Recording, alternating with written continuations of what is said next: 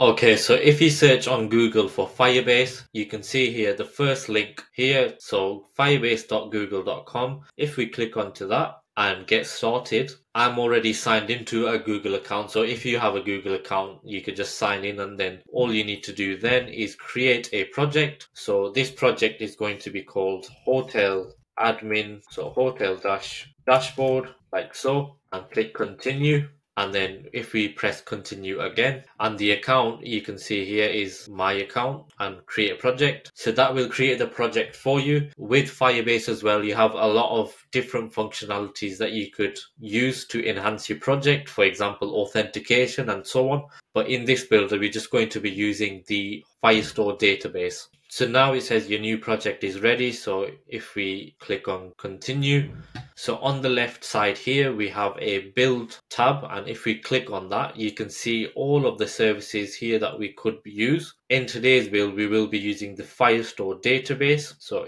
all I want to do is click on that. But before I actually click on that, I want to click this, which says web. So if you click on that, and we need to register our app. So it's going to be the hotel dashboard app. And I also want to set up Firebase hosting for this app so we can deploy it as well, and then register app. So as you can see here, it gives you instructions on what to do. So first off, we want to install Firebase, like so. If I copy that, and you also need to install the Firebase CLI. If you haven't got that already, you can just Google Firebase Global Install CLI. And then once you have that, you can continue with this process here. So if I close my terminal and then paste in the npm install Firebase, like so. I'm just going to expand this, because what we also need to do in our project is create a lib folders to handle all of our external libraries that we import. So in our source, we're going to create a new folder in here named lib.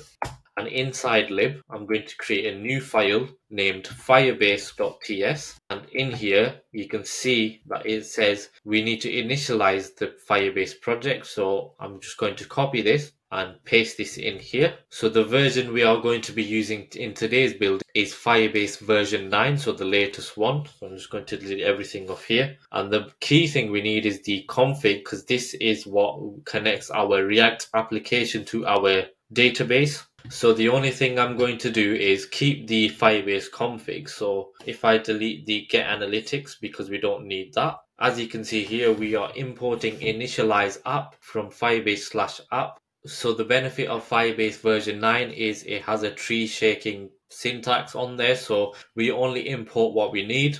In this case, all we need is the initialize app method from the Firebase module. So instead of importing the entire Firebase module itself, we just need the one method. So therefore, what that does in a production environment is it improves the speed and performance of the app. So that's a benefit of using version 9. So all we need in our file here is the app. So I'm going to export this like so. And now all I want to do is create a new file in here, which is going to be a controller. So this is where we define our CRUD method. So create, read, update, and delete. So controller.ts. And if you could generate your own Firebase config, because this one will be deleted by the time the video is up. So now I've created my controller.ts. I'm going to go into my Firebase console and then click next. So also you need to install the Firebase CLI. I already have it installed on my machine, but if you have never used Firebase before, if you just copy this and run this in your terminal also.